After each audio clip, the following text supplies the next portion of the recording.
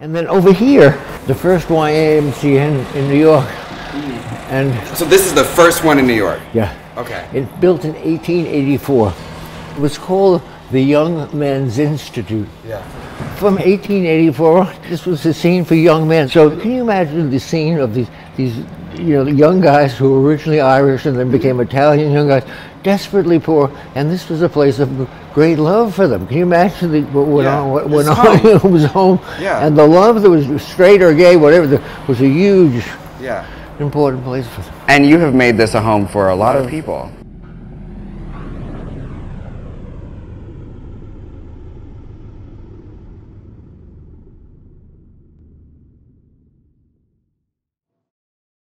Hello! How you doing, Roger? Mwah, mwah. Thank you so much for having us. Come in. Okay, let's go. All this is you? Well, I have 3 lofts in this building, and this is called the bunker. And then William Burroughs moved in here in 1975, and that's his bedroom. This here. William's bedroom. It's my guest room, and he came here in 74-5. Moved to Kansas in 82 and came back every year. So when he moved to Kansas, I moved all his things into here. Right. So this is where it was for 20 years of his life.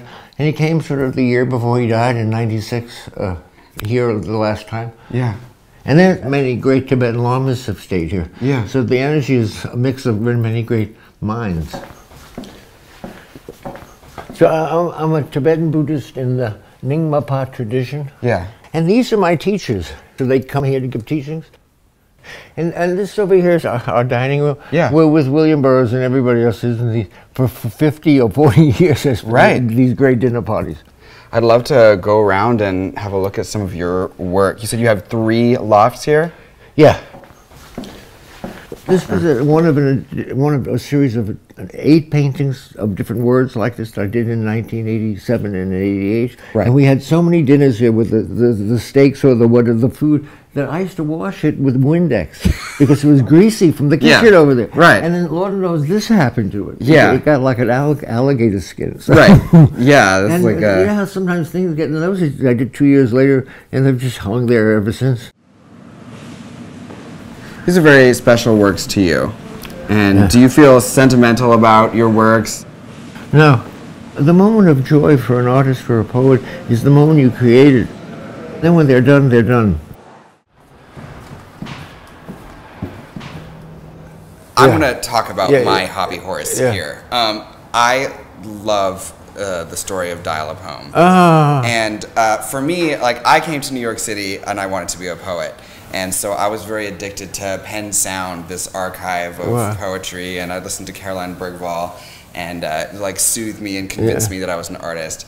And I just love it. Like, for me, that resonates with Dial-A-Poem, people having access to amazing poetry, amazing poets. And what was the conception of that for you? How did that come to be? Well, let's tell you, in this very loft in 1968, the bed was over there rather than over there. And one morning I was crashing. I probably had coming down from speed and booze and whatever it is. And like somebody called. Right now. Yeah. And I was very irritated by this gossip. I was saying to myself, "This is a lot of. I don't want to be hearing this bullshit." You know, I got sort of, and the more angry I got, I said to myself, "But that's a voice, and I'm a poet. That could be a poem." Right. So that's how Dial-A-Poem came to be. Each answering unit was 36 inches long and a lacquer cartridge. So it was started very primitively.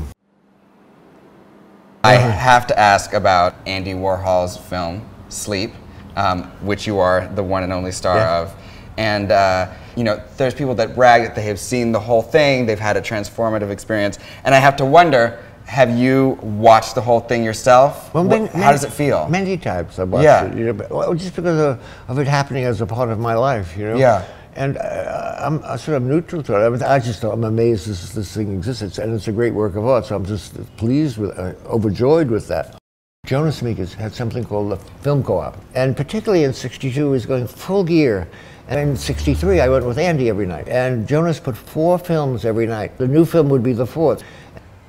I must have seen Ron Rice and Jack Smith 100 times, always to get to the 4th film, you know. Right. And that's where Andy learned how to be a filmmaker. Because when you see Jack Smith over and over, you know exactly what he did right, and you know what he did wrong. It's clear what he did wrong. And Andy is so brilliant, he was able to figure it out in his own way. So like you were already transforming poetry from something on the page to something that people could live with. Where do you think the inspiration for these comes from?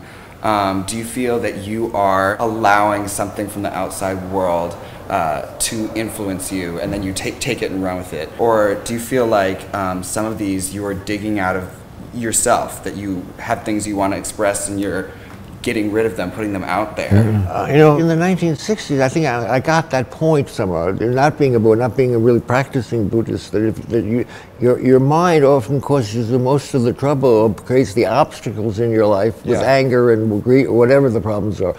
And that if you just leave it alone, let things happen. And then when I became a Buddhist, it became easy to see that it's true. And then someone just lets things happen in a positive way. And so there. I've taken inspiration from you because I never let anything happen. Like, no, but that was a part of the equation, all that anxiety, because we all took speed in the 60s. So let me get this straight. Am I meant to take away from this that the keys to creativity are Tibetan Buddhism, and like inspiration from the world, and speed? Is that the? But it's always a combination of many other things that happen at the same time. Yeah. But in the 1960s, besides LSD, the drug of choice was speed, amphetamines. Andy Warhol took handfuls. As we know, it was a drug of choice, and me too. It was, and so. You know, speed also creates a bit of anxiety. So it wasn't such a peaceful, I mean, one was working and creating and doing all these things. Yeah. But speed was an important ingredient, because and LSD too, because it broke through concepts. I learned this long before I was a Tibetan Buddhist, is to allow things to happen. More or less, we prevent things from happening in our lives by having a discrimination or something, whether we build it. And if we just let whatever comes to us, allow it to come, it flowers. Do you feel a little more free when you're using words in your visual art? Less intimidated by the process? No, I never feel intimidated. You never feel intimidated at all? I mean, they require enormous amounts of energy. Right. Both performing, nobody ever realizes the thing I do. Like, it's like an opera singer, but to create that heat in your body where you're sweating and this thing comes out, it's an unbelievable amount of energy. It's irrational. Even the big paintings, they were only 56 inches. Yeah. So to do a 56-inch painting of those rainbow poles, you need 8 people, 4 guys, heavy guys, pulling this little squeegee, and 2 other people doing the paint simultaneously, and it becomes this moment with this master printer. It's just as exhilarating as a Rube Goldberg. I did a project that just came to completion with the iPhone, and what I chose to do with the park in San Francisco, Buena Vista Park, it had a ribbon path, you know, like Central Park, and Dorothy's Yellow Brick Road. The concept was the rainbow paintings, as you walked on the path, you walked on top of the rainbow paintings, and they slipped under your feet around to the other end, and a poem came out of the meadow. So from doing Dial-A-Poem in 1968 to doing this in 2019 on a telephone, I'm sort of amazed at that trajectory. All right, we've seen all the history here. What is next? Well, what is next is my memoir. Oh, really? Okay. That I wrote and finished a year ago. Okay. And I worked for 23 years on it. And it was 1,000 computer pages. I did my whole life up until now. And the reason I took so long is that I can remember conversations from 40 years ago. I finished it last September. It was 320,000 words.